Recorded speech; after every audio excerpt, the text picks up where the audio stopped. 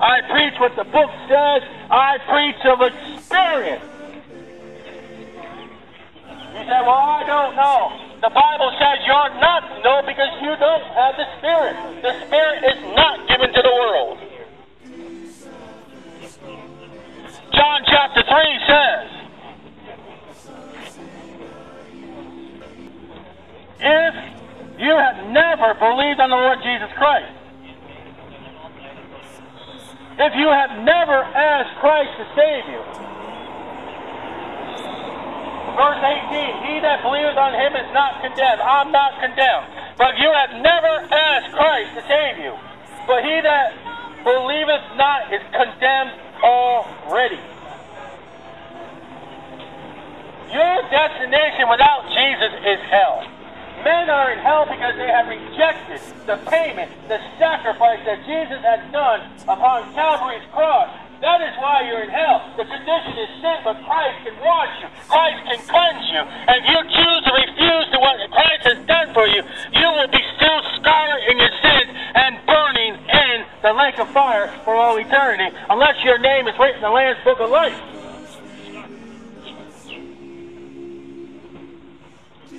It's very, very, very simple. Man makes it complicated.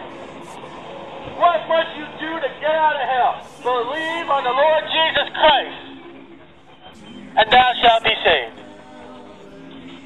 It's that simple. The virgin born, the Son of God, who is God, and God is Jesus, can reach down today out of the heaven of heavens, the Holy of Holies, reach down and wash you today and make you clean. John chapter 3 says, verily, verily, I say unto thee, ye must, you have to. There's no choice. But God gives you a free will to make a choice, but the only choice God wants you to make, ye must be born again. So you were born in sin. It was passed on to you by your parents, by your great-grandparents, by your great-great-great-grandparents, your great-great-great-great-great-great-great-great-great-grandparents called Adam and Eve.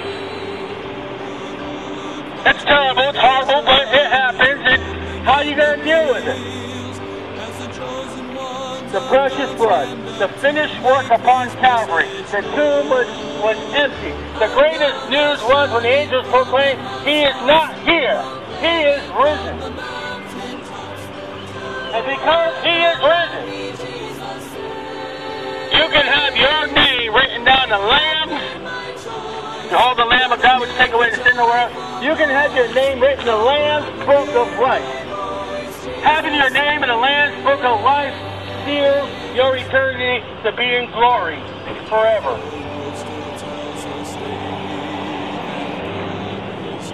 Are you washed in the blood of the Lamb? Have you been to Calvary? Have you been to the risen Savior?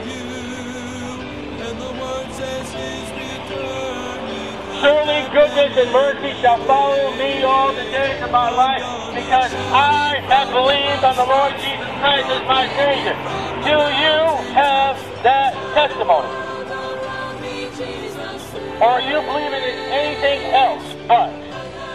Now, anything else but, Jesus said, I am the way. So any other way that you believe is not the way. Religion is not the way. You're not the way. Jesus said, I am the way, the truth, and the life. No man cometh unto the Father. You're not predestinated. You're not going to come back as a cockroach. You ain't coming back as a cow, because Jesus is the salvation. Jesus is the way. Jesus is the truth. And Jesus is the life. Everything else is not the way. It's not the truth. And it's death rather than life. Read about your father John 8:44, Satan. Be careful. Because Paul speaks to the Corinthian church, there are many Jesuses out there. You're going to have the Jesus of the Bible. You're going to have the Jesus that went to Calvary. You're going to have the Jesus who is God, and God is Jesus.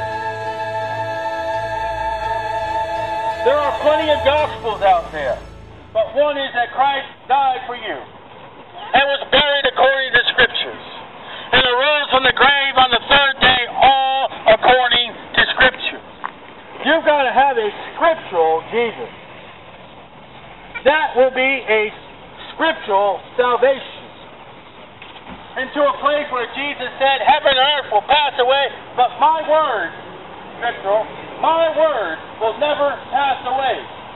You're not going to find a confessional in heaven. You're not going to find a missal in heaven. You're not going to find an NIV in heaven. You're not going to find what your pastor said in heaven. You're not going to find a magazine in heaven.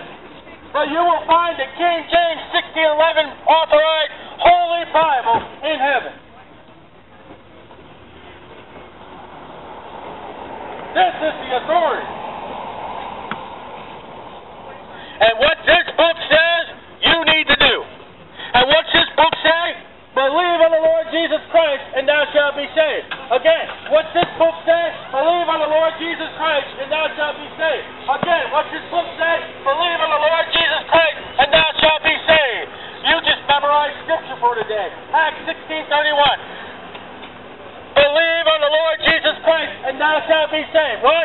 Believe on the Lord Jesus Christ, and thou shalt be saved. I want to get you people to memorize that scripture. I'm going to quote it over and over.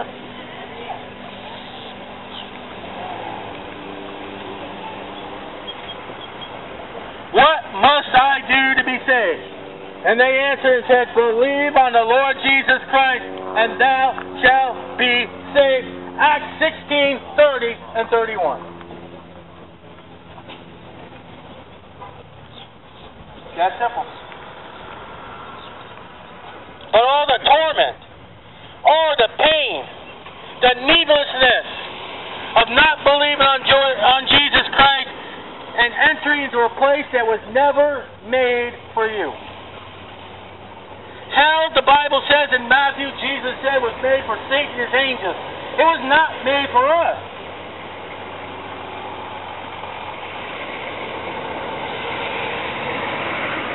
Everything was good in the garden until man rebelled and disobeyed the Word of God. And rejecting the Word of God, believe on the Lord Jesus Christ and thou shalt be saved, you won't be saved. John chapter 3 speaks that you're already in condemnation. You're already bound and destined to hell unless you believe on the Lord Jesus Christ. It's it. And yet, Revelation chapter 4 said, we were made to glory, we were made to honor, we were made to worship God. And that is exactly what you're not doing today. And you're not doing it in the name of religion. And you're not doing it in the name, I'm a good person. The only way you can honor God is by honoring His Son. And the only way you can honor His Son is to believe. And the only way you can believe is by putting all your sins under the blood of the Lord Jesus Christ. If you can do it yourself, why did He come down here? If you can do it by works, why was He nailed to the cross?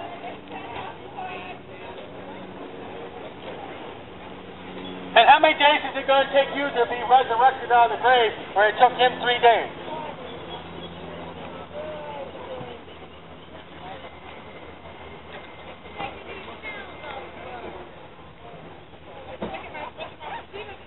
What must I do to be saved?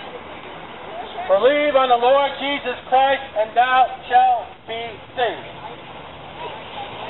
As long as the Lord gives me breath and the willing to be here, Lord willing, you will come to memorize Acts chapter 10, Acts 16:31. as long as you are here.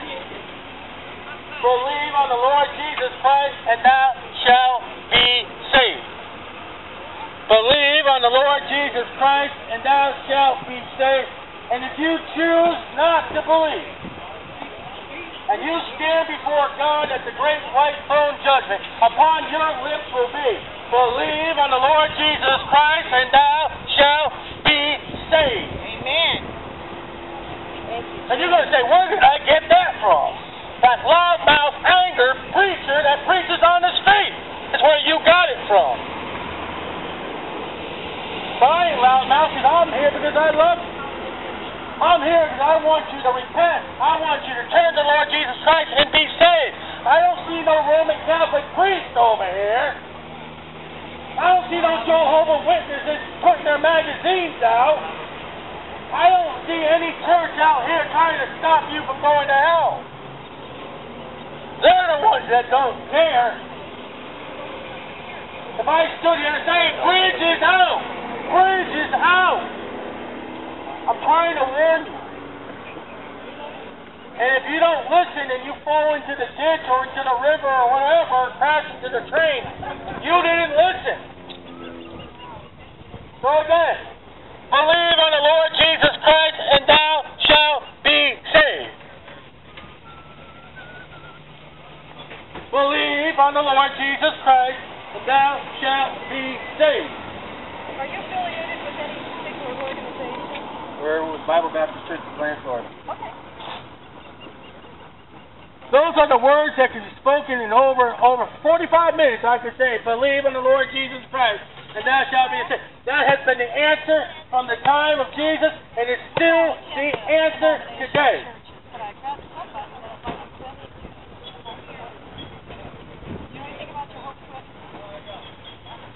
Yeah, they profess that Jesus is not God. Yeah, I know. I was in it for 34 years. They're totally messed up. Oh, well, because. Yeah. They have to deny everything in the Bible. What they do is they change the promises to Israel. That's why they call it Jehovah's Witnesses. Now, the Jehovah's Witnesses are the 144,000 found in Revelation who weren't Jews. Yeah, they're all male and they're all men. Yep. And they're all Christians. And another thing with Jehovah's Witnesses, they hit the 144,000 years ago. I just read they changed the doctrine now because of that. They changed everything because they have more than that. Yeah. Well, they even upgraded that one. People like me are going from, hey, which one are you?